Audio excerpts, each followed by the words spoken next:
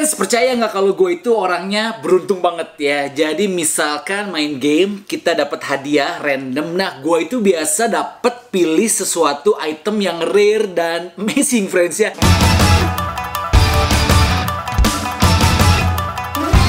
Gue juga gak ngerti kenapa gue seberuntung itu ya. So, di video kali ini gue bakal membuktikan kepada kalian seberapa beruntungnya gue, seberapa hokinya gue ya. Jadi ceritanya gue udah beli ini, friends, BEARBRICK ya. Oh ya, by the way, buat kalian yang gak tahu BEARBRICK itu mainan yang sekarang lagi ngetren banget, lagi heboh banget di Indonesia ya. Kalian bisa lihat, friends, langsung di Instagramnya. Nah ya, Instagramnya adalah BEARBRICK Indonesia. Jadi sebenarnya BEARBRICK itu mirip banget dengan Lego sih ya. Cuman bedanya BEARBRICK itu kepalanya semuanya beruang, friends ya. Dan ukurannya macam-macam. Nah, ya dari yang paling kecil sampai yang paling gede. Dan kerennya itu si BEARBRICK itu dia itu sering collab dengan brand-brand terkenal ya, kayak Bape, kemudian ada anime, friends ya. Ini ada Doraemon, lucu banget. Ini lucu, friends. Ini gede banget ya. Ini mulus banget dan ya keren sih ini BEARBRICK-nya, men. Buset.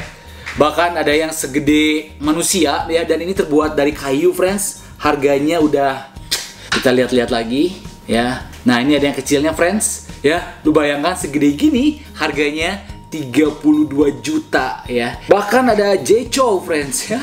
Ini Jecho main BEARBRICK juga ya. Wih, Kapten Tsubasa, friends ya.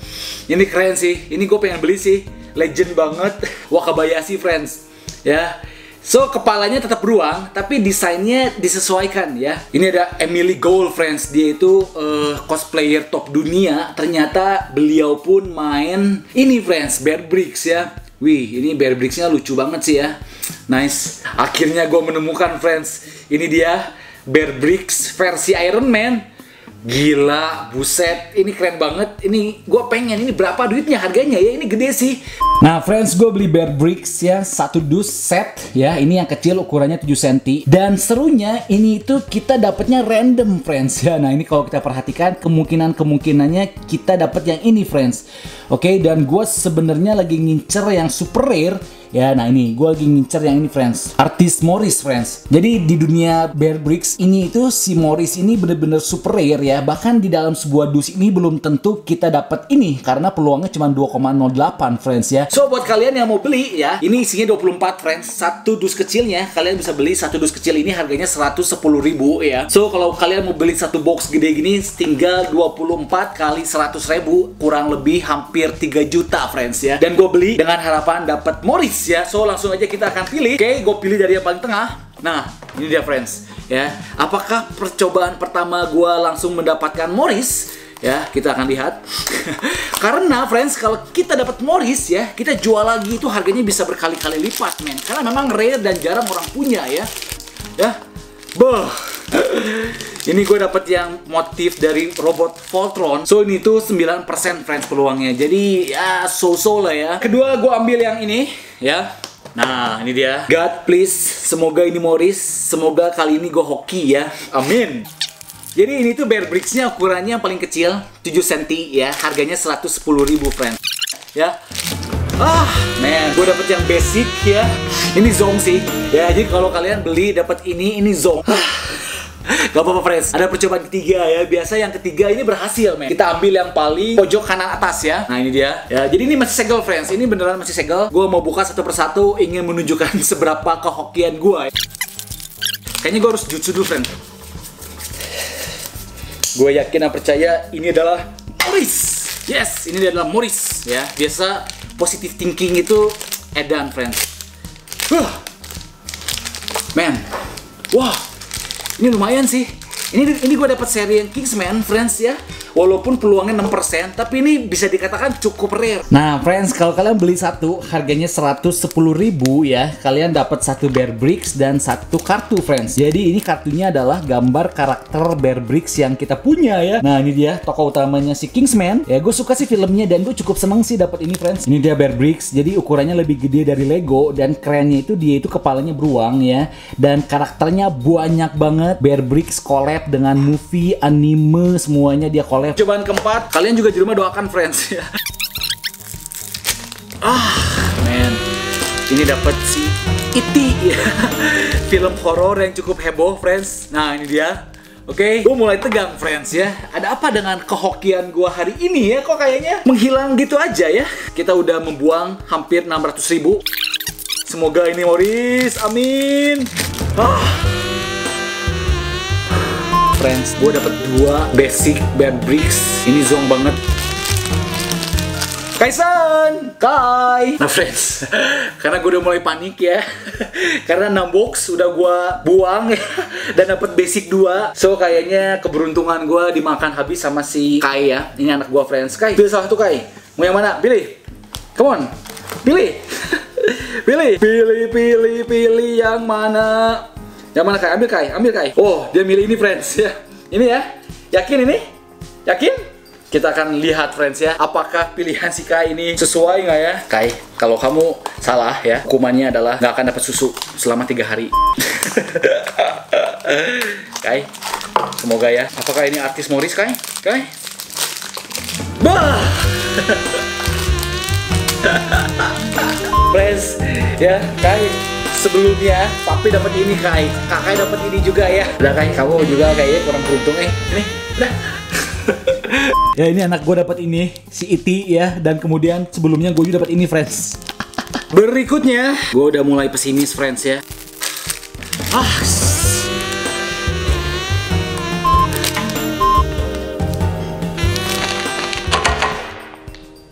Ternyata keberuntungan gue nggak berlaku di BEARBRICK ya.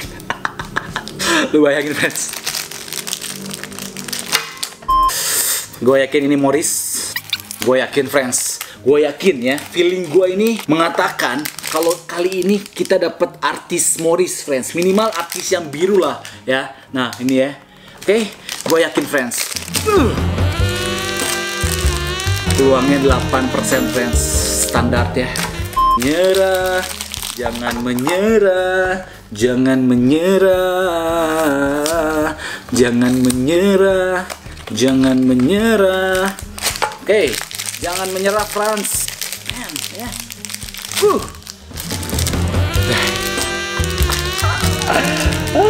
Ini dapat yang basic, friends ya.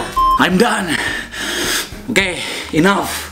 Sekarang gue buka langsung 2, friends ya. Nggak mungkin dong buka 2 ini, dua-duanya zong kan? Gue yakin ini salah satunya ada yang bagus, friends.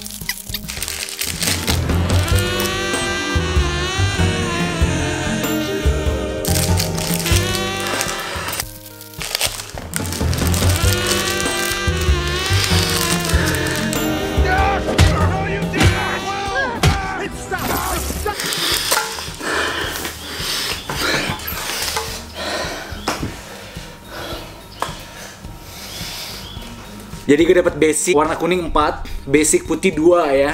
Kayaknya gue harus panggil istri gue deh ya. Vicky, pilih 2 lah. Gue udah mulai frustasi, men. Jadi udah mulai hampir setengahnya, friends ya. Bisa dikatakan so far ini dapat zong semua gue ya. Jadi gue bakal coba panggil si istri gue buat bantuin gue. Siapa tahu dia keberuntungannya lebih hebat ya. Pilih ya.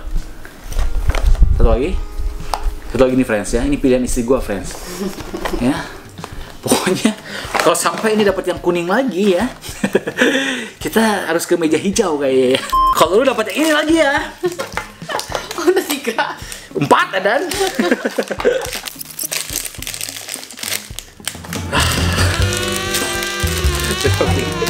Ya, ini gue dapet 3 malah. Kamu dapat, kayak dapat. Saya dapat 1, kamu dapat 1 ya. Romantis ya, lumayan. Kita romantis, friends, dapat keluarga, dapat karakter horor ya. Ini nih pilihan lu ya. Udah lu yang buka lah, gua mau udah frustasiin. Nih, friends, kali ini istri gue suruh buka ya. Gua nggak mau lihat. Kenapa ketawa, Dan? Hah? Coba sini.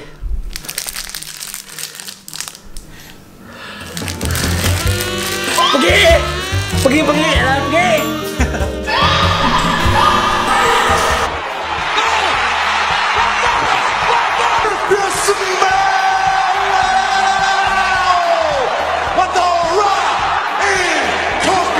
Kaisen ya, mulai sekarang sampai kamu umur 10 tahun gak usah beli lagi mainan ya. Ini mainannya udah banyak ya. BEARBRICK warna kuning ada 5. 1, 2, 3, 4, 5 ya.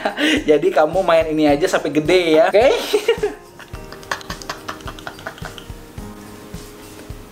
Jangan menyerah, jangan menyerah. Jangan menyerah, jangan menyerah, jangan menyerah. Oh, oh.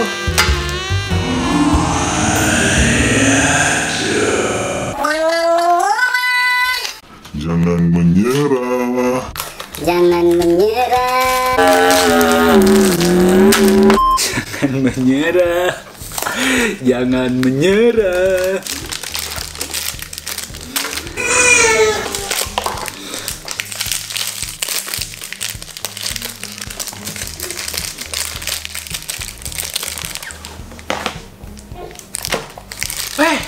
Friends.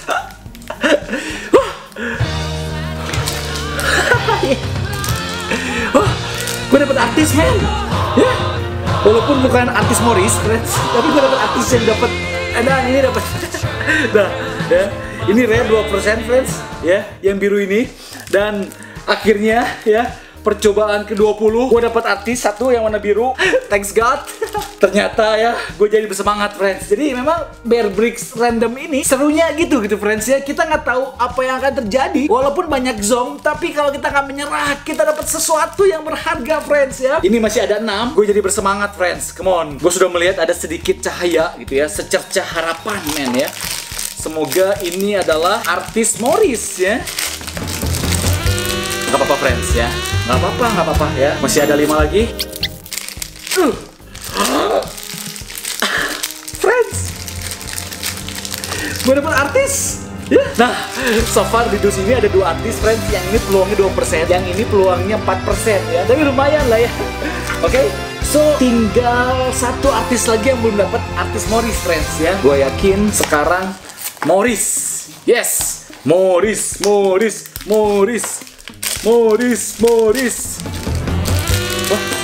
What is that? Ini gue nggak tahu karakter siapa ya. Mungkin ini pemain Brazil kah, Neymar kah? Gue nggak tahu, soalnya warnanya kuning dan celananya hijau, friends. Tapi ini sisa 3 lagi ya, dan gue berharap salah satunya ada Morris. Dapat Voltron, so far Voltron ada 2. Morris. Garfield. Dan terakhir ya, ini The Last, friends. So far dari 1 dus ini seharga 3 juta ya. Gua cuman puas karena dapat 2 artis. Oke, friends ya, dan sisanya bisa gua katakan semuanya adalah zong. Ini penentuan apakah FRENZ Sanjaya beruntung atau FRENZ Sanjaya jong. Ini gua tegang, bercampur deg-degan, bercampur semangat ya. Dan gua bakal merem, friends. Gua bakal merem ya. Biarlah kalian sendiri yang melihat. Kalau kalian lihat ini adalah Morris, kalian bisa bersorak-sorai di rumah, friends. Tapi kalau ini adalah yang jong ya, cukup tahu aja, friends. Nggak usah ngomong apa-apa ya. Please God, please. Ya, friends, ini dia. Ya, gua nggak tahu ini apa, friends. Ya, ini gue udah bakar 3 juta, friends, demi bukain satu-satu BEARBRICK ya. Kita akan lihat apakah ini 1, 2.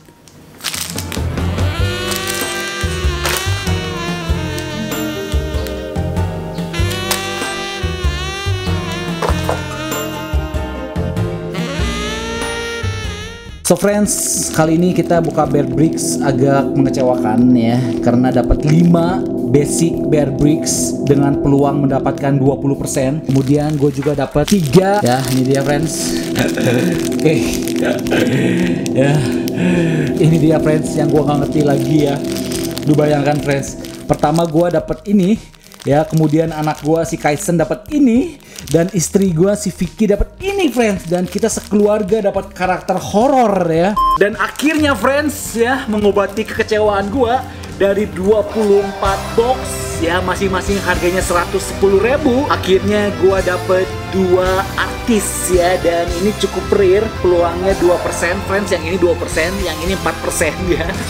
Dan gue yakin ini sih keren banget ya. Kalau gue jual pasti harganya naik. Secara ini bisa dikatakan cukup rare, dan gue seneng banget sih. Walaupun gue nggak dapet Morris ya, tapi setidaknya gue dapet 2 item artis ya. Man, thanks God, dari 24 2-nya oke, 22-nya zong ya.